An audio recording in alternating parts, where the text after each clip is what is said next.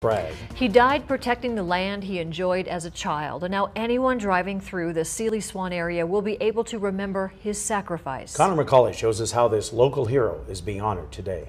Trenton Johnson lost his life while protecting his home state from the 2017 Florence fire, which would eventually become part of the massive Rice Ridge fires. Friday morning next to Seeley Lake, officials dedicated a stretch of highway in his honor, as well as dedicating a Trenton Johnson Day, something his sister says he would have loved. He spent a lot of time in this valley. We rolled down that grass hill right there as kids with my grandpa.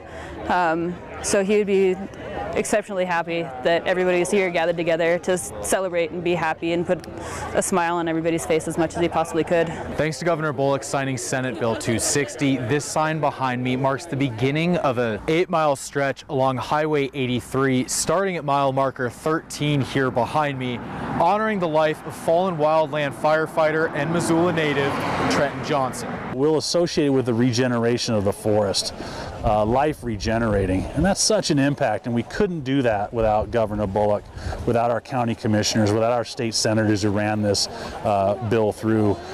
So I can't express collectively on behalf of all of our fellow firefighters what a big deal this is and how it uplifts our spirits when we see it. Johnson still has friends protecting Montana from forest fires, and one of his former crew bosses couldn't think of a better way to honor him. These young men and women are heroes as well. Those who have had the strength to carry on the memory of Trenton with an unwavering determination to continue as firefighters.